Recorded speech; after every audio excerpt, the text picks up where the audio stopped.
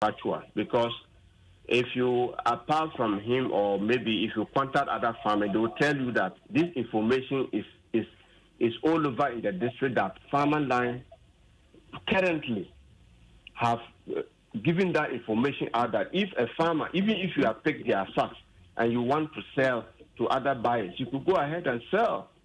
The problem I'm telling you is that the farmer said at the time farmer line was expected to come and pick the goods and they didn't come. That has caused some loss of value on the rice. That is the main issue. But for now, as to whether farmers have the leverage to sell to other buyers, farmer line have given that information out. And we, on our part, have also been telling every farmer that this is the case. If you even use farmer line bags or sacks and then you think that there is a buyer, you can go ahead. In fact, there is a buyer in what do you call it, Tetima, Dindo company. They came and bought a lot of rice. Just last week, they loaded a lot of trucks and they are going. And currently, they are still buying. So other farmers are resorting to them.